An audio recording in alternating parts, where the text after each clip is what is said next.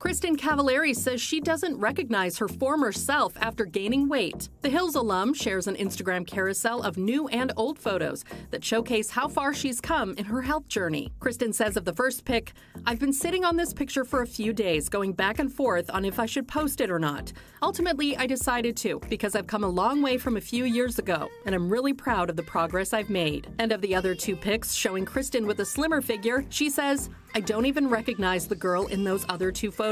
And no, I never had an eating disorder. That was purely stress." The 35-year-old has recently become more candid about her body, admitting she has, quote, "put on a lot of weight," in a good way. She previously told Us Weekly, "I didn't realize it at the time, how thin I was, so I'm happy that I've put on weight." She added, "I feel the best I ever have. I feel like I'm the strongest I've ever been. I'm just really comfortable in my skin right now, which is a really good feeling." In her carousel post, Kristin echoes that confidence, saying, "I work out really hard and am dedicated to a healthy lifestyle.